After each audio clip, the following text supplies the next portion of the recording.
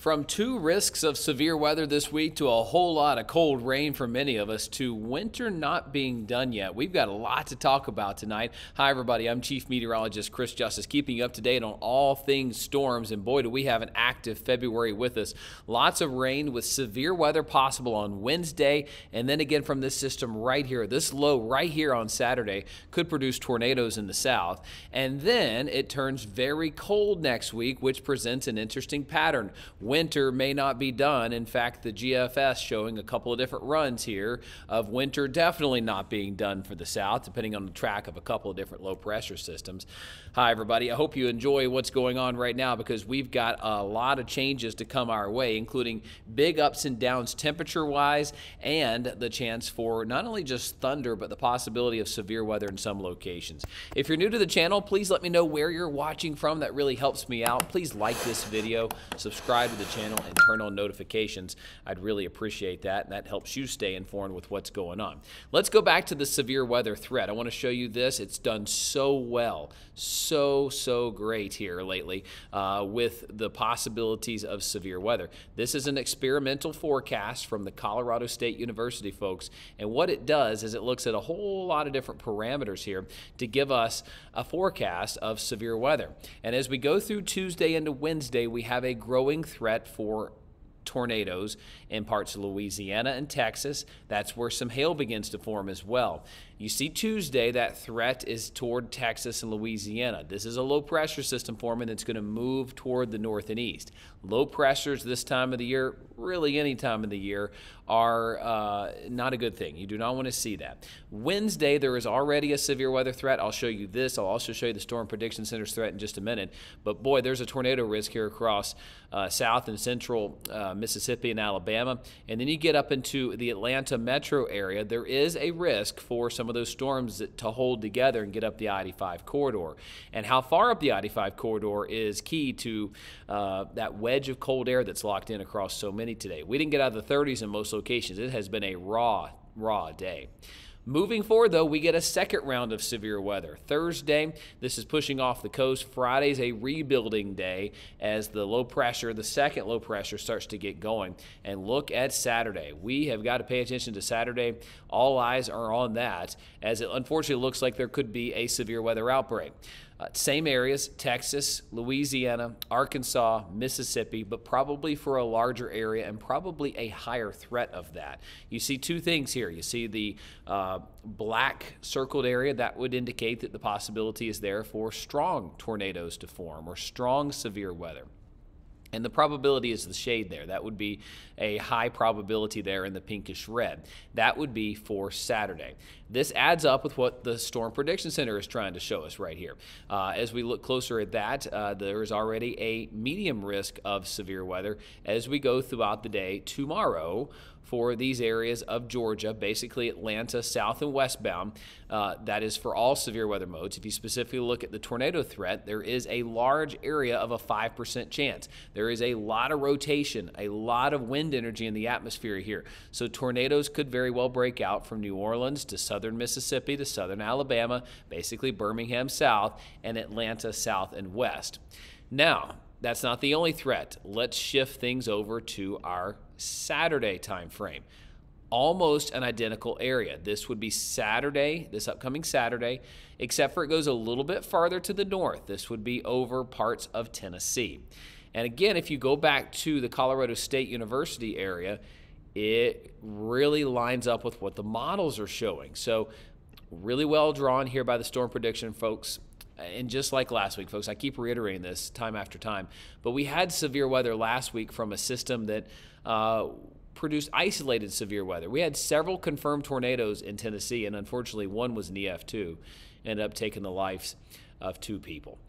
So we need to stay dialed in on this pattern, and you know we are. Let's look at what the models are showing. This is the GFS going crazy on the possibility of snow going into the middle of next week. We're 10 days out. We need to look out for it, but is it possible? Absolutely, and let me tell you why.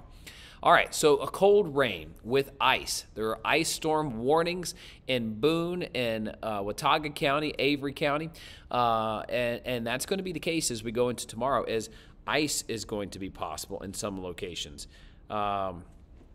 We need to look out for that for areas north and east of Asheville.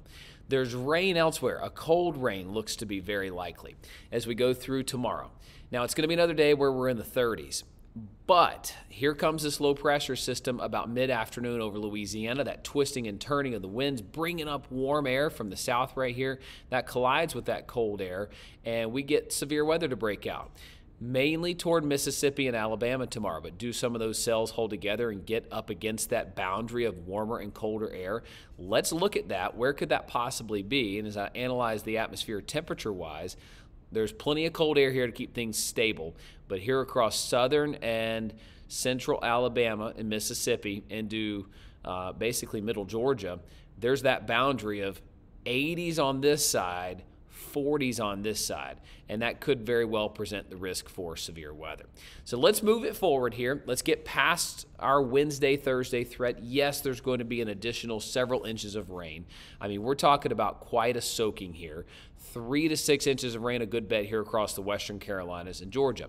This is, by the way, a big snow for New England and the Northeast. This pushes out. We get a bit of a breather for Valentine's Day. High pressure digging in here, settling up for another round. Another low pressure system early on Saturday. You see it forming here toward Texas and then Louisiana. This is going to stir up more problems. All right, what we're getting to happen here is another low pressure system forms and moves toward the northeast. As it does, it collides with that cold air, and storms are possible Saturday afternoon into the evening hours.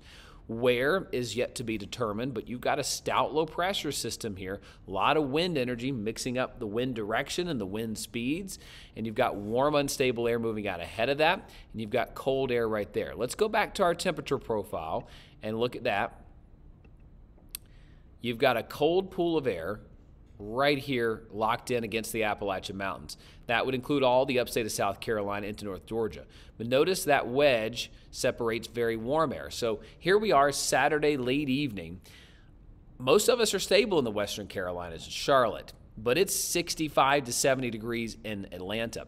The problem here is those boundaries oftentimes, when you get a low pressure that sits somewhere over here, the storms and the rotation like to find a boundary. And a lot of times that boundary of cool northeast winds coming in like this and southerly winds coming in like this can create some rotation right there on that temperature differential. So that's something we're going to have to watch closely on Saturday for a lot of folks. This rolls through slowly, so you're likely waking up and getting out the door to church to quite the soaking on Sunday morning. And then this pushes off toward the east. That allows for colder air to be in place, but actually right where we should be for this time of the year. Going into Sunday night, Monday, we're back to the 20s for lows, and we're seeing highs in the 40s going into next week. Now, that may be all that we see, but we are in a very active pattern right now where there's lots of waves setting up. So does another wave, another low pressure system form sometime between the 18th and the 21st? We need to look out for that. That's a time frame I've been highlighting for a couple of weeks now as being a vulnerable time frame for this flip and for us to see a short stint of winter try to return. That said, here we go, Tuesday the 18th. We are darn cold across a good bit of the United States, back to where we should be. And look at this bad boy diving in here. Cold air's in place, and here comes a deep low pressure system. Where does it go is the question. How far north is the track? Do we get snow on the north side? Do we get a little bit of a mix somewhere in the middle, or is it all rain for a lot of places in the south that want to see snow? Simply put, Tuesday, February 18th through Thursday, February 20th is a time frame to watch. This GFS shows something trying to develop and then another low off the coast feeding back some moisture with maybe another low right here and breaking out some snow and ice across the Carolinas and Georgia. Certainly a possibility. Is it written in stone? By no means. Let's flip on over to the European model. Show you that same run that the American model said. All are agreeing on storm and severe risks Wednesday into Thursday and then Saturday with a lot of rain to boot. But next week, we're all cooling down. We all agree on that. European has a low too, which is very interesting. So both models have a low. Both models have a low tracking to the east. Where does it go? European wants to kind of fall apart on Wednesday, but they're identical in placements of the low and the fact that there's a low there. Then it creates a little wimpy low off the Carolina coast. not strong enough to send back enough moisture into that cold air. So it just kind of fizzles out and moves out to sea. Maybe a quick burst of snow for central North Carolina, Chapel Hill, Raleigh, Winston-Salem. Could see a little blast of some snow there. That would be next Wednesday night, Thursday.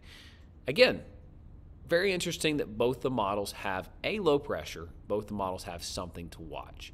Okay, then the European's like, nah, nothing else for the rest of the time other than it being quite cool for a couple of days here toward the end of the month. How about our Canadian model? We do have access to a Canadian model, and let's just rewind it. I spy another low.